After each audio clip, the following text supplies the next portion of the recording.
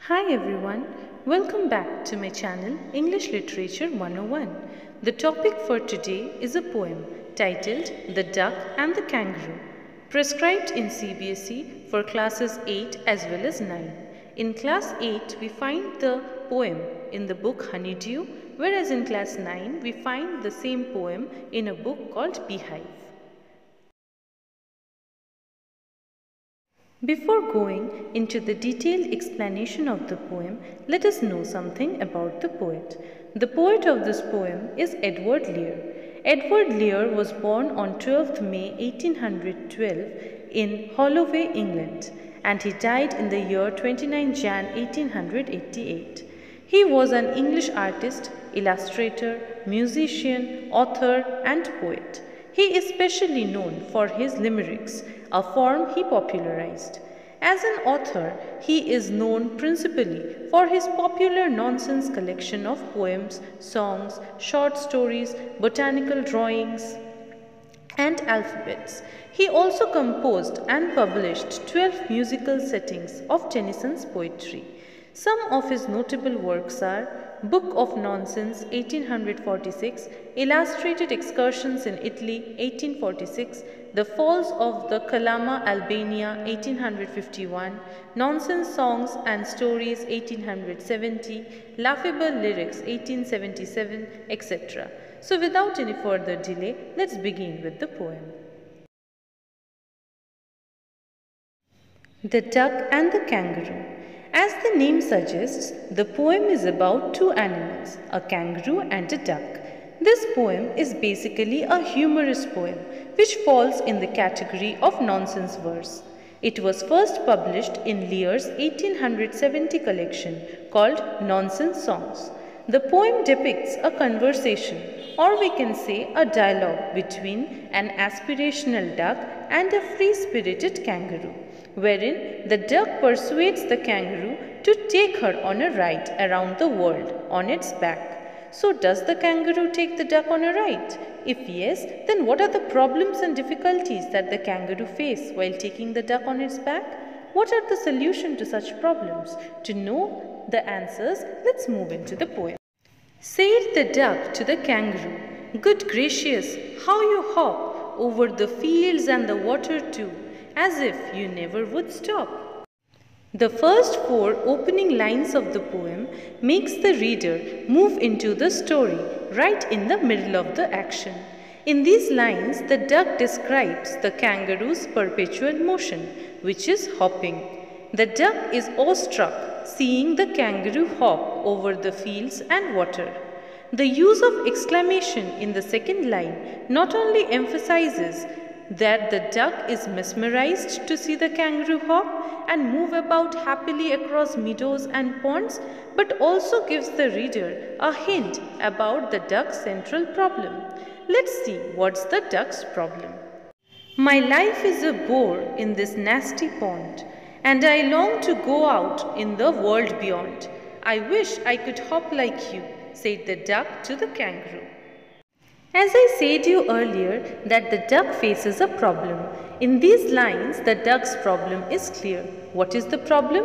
The problem is that the duck laments, or the duck is unhappy, because unlike the kangaroo who is free to hop as it wishes, the duck faces a limitation.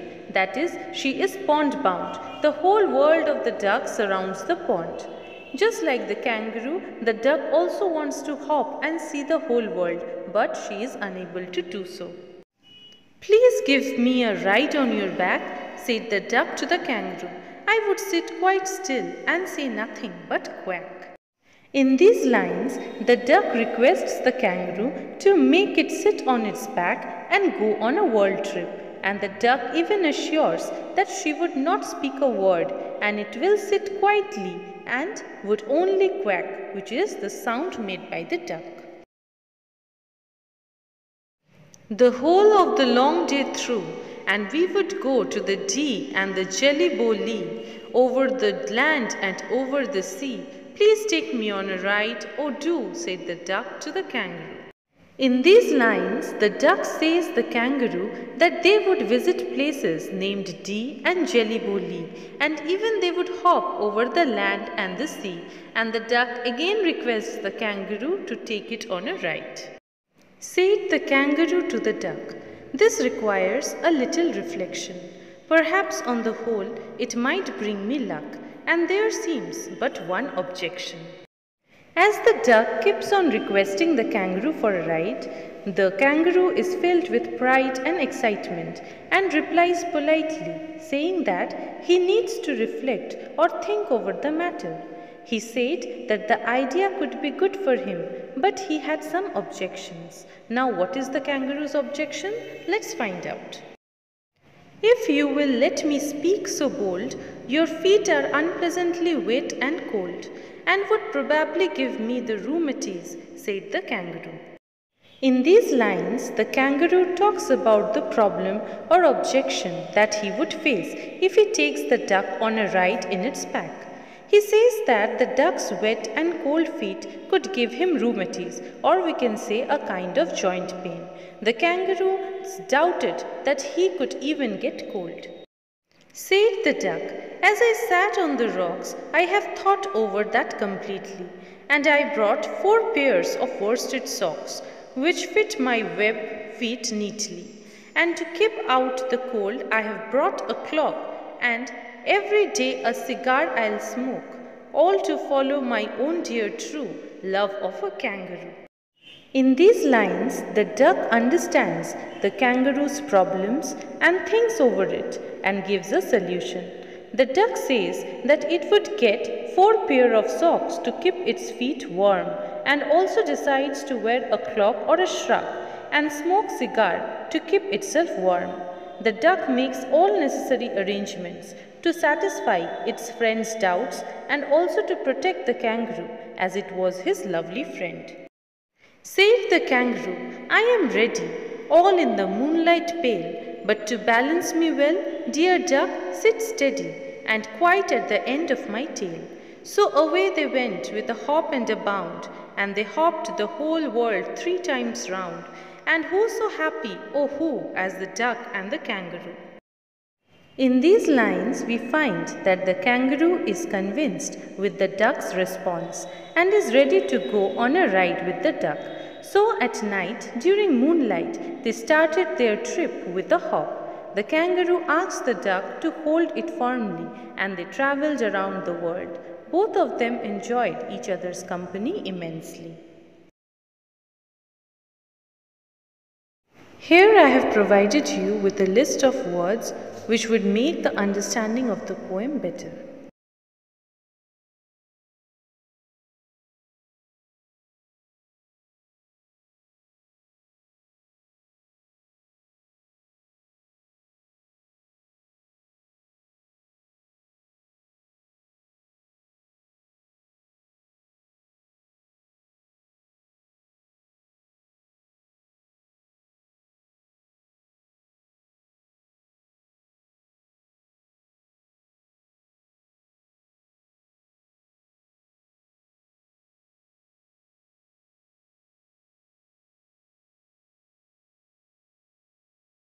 So guys, that's all for today's video.